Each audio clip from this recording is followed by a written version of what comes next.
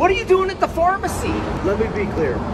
If I'm in a state where hurricanes often strike, like Florida or Texas, a vital part of preparation is to get vaccinated now. Everything is more complicated if I'm not vaccinated and a hurricane or natural disaster strikes. But the CDC says there's a lot of symptoms to the shot, and the first one is headache.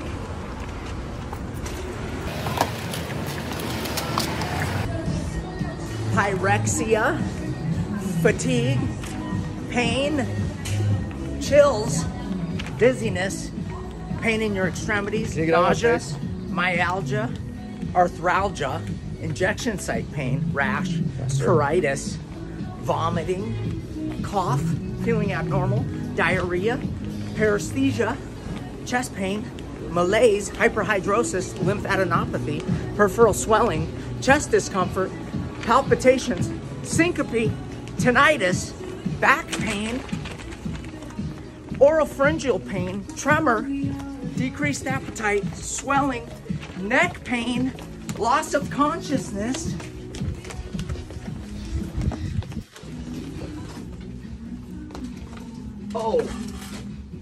and death. Ooh.